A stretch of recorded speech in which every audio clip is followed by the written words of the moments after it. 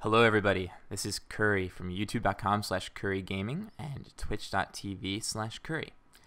I'm currently streaming the MISTS PANDARIA beta over there, so come check it out, hang out with our stream reviewers, and have a good time with us. So guys, today I'm going to be covering what Assassination is like as a specialization in the MISTS PANDARIA beta. So I'm going to be comparing what's different between beta and live, kind of going over every single specialization ability, passive and active, and just kind of giving you guys an idea of what changed and what you need to keep aware of when you come into the beta and start playing your Assassination Rogue, who, in my opinion, just to give you guys a straight up example, I think is going to be one of the best questing and possibly one of the best rating specs, and maybe even PvP specs, to start out MISTS PANDARIA. I don't know how it's going to evolve, but Assassination got good, so let's go over it. So you guys will see there's 3 different specs. I'm going to be going over Assassination today. I'll go through each and every ability, explain how it changed, if it changed, and stuff like that. So let's get started. Assassin's Resolve. So this is the exact same it is on live. You'll notice that it has vitality and this damage increase kind of combined. You get 20 more energy and your damage is increased by 20%. Pretty standard, pretty nice. And it's passive, so don't even worry about it being active, it's just there. Next, you have improved poisons. Now, because instant poison was removed from the game, the tooltip got changed. Now it only applies to deadly and wound poison. Now, instant poison isn't gone, it was just baked into deadly poison as an effect.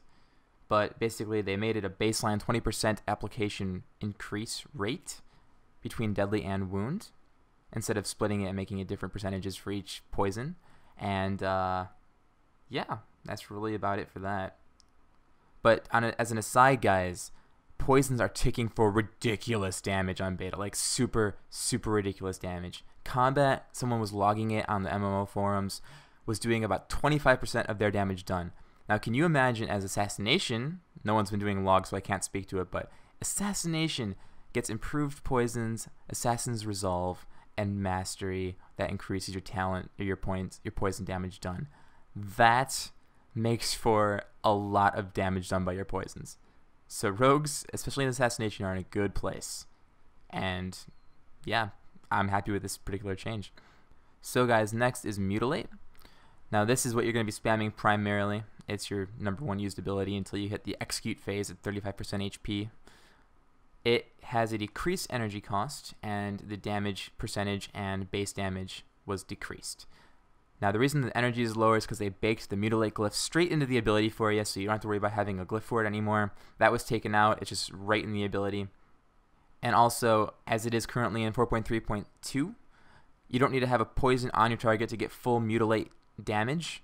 That was a quality of life change put in Cataclysm, and it carries over to the beta. And the damage decrease, the reason that happened is because the weapon damage has been increased on beta. You'll be noticing that your DPS on each weapon and your base damage in general on weapons is significantly higher. So to compensate for that, they made the percentages and the base damage a little bit lower. Overall, nice changes. Overkill, it's the exact same. It's the thing that once you use stealth and go and engage a boss, or when you use vanish and come out of it, you get extra energy back.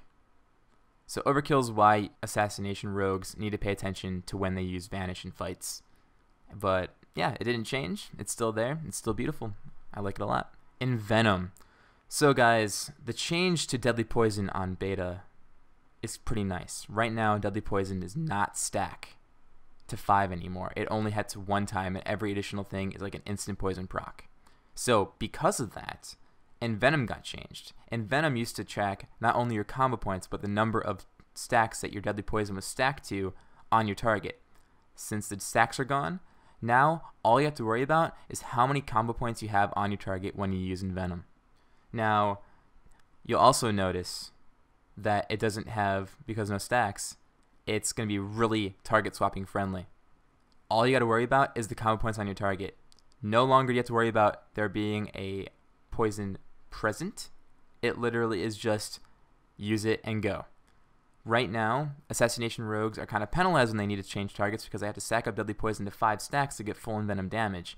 That's no longer the case. and I see Assassination benefiting from this Envenom change when it comes to target swapping fights. Once again, though, guys, you'll notice the per combo point damage has been increased for each rank. But overall, really good changes. Seal Fate. So this turns the 2-point talent into a passive. It's pretty nice. It gives you back combo points. It's why Assassination Rogues get back like ridiculous amounts of combo points, and you can barely spend them all. Other than that, though, it's the same as it is on live. So yeah, just a quality of life change there. Blindside. Now, if you were looking at previous iterations of the beta, you'll notice that Blindside didn't exist prior to this patch. So Blindside replaced Cold Blood, and I never really liked Cold Blood. It was kind of a meh talent, meh cooldown to use. Blindside it's got its positives and negatives, but what it lets you do is it lets you use your execute at any HP level the boss is at. As long as you're using Mutilate, you'll have a 30% chance to put you in a quote-unquote advantageous position, letting you use Dispatch. So what it allows you to do is just use this really high damage, really low energy Dispatch ability at a random time, 30% chance to have it activate during a boss fight. Now, it kind of makes you be on your toes as Assassination, because previously you would just Mutilate spam and keep Envenom up the entire time and never have to worry about anything until 35% HP. Now you actually have to keep track of a random buff that you can get. My only beef with it is it's only lasting for about 5 or 6 seconds on beta right now. If you're trying to keep your Envenom, or you're trying to get your Envenom back up, if you're trying to keep your Slice and Dice up, if you're trying to keep your Rupture up or anything, 5 seconds is not very long, and it will make you start panicking. Now, because poisons are such a big damage source and whatnot, and your physical attacks aren't, it's not a huge deal if you don't get your Dispatch off before the Blindside buff falls off. It's just kind of an annoying thing. Like, you see this beautiful proc and you can't use it because you need to get your rotation situated. Hopefully they'll add 1 or 2 more seconds so it's not quite as crappy feeling when you miss it. But overall, pretty decent buff. Next, Venomous Wounds. This is one of the things that makes Assassination. And it's one of the things that really increases your damage done. So you'll notice it says Rupture Garrote. You get a 60% chance to deal some nature damage, and to get 10 energy back. And if your enemy dies, you get an energy refund. So guys, this overall did not change from the live servers, and it just took a talent, a 2-point talent, and combined it all into one ability that's going to be passive. But this is basically the ability that says, if you don't keep Rupture or Garrote up, if you let your bleeds fall off, you're dumb. Keep your bleeds up. What are you doing? Because if you let it drop, you are not only losing damage, you are also losing your energy regeneration. So guys, make sure you're keeping your bleeds up. Make sure you reapply Garrote after you vanish and everything like that. Overall, nice little quality of life change. Next, cut to the chase. So currently it's the same as it is on live. It refreshes your Slice and Dice to its 5-point maximum, aka about 30-some seconds. Now, if you're not an Assassination Rogue, this will probably confuse you and infuriate you, especially on Wowhead, because you're going to see it and it's going to say Eviscerate, and you're going to be like, what? When did they change this to Eviscerate? I want to put Eviscerate in my rotation. Don't worry, when you turn into Assassination Spec, you will learn Envenom, and it will change Eviscerate into Envenom. So overall, nothing got changed. Don't freak out if you see Eviscerate.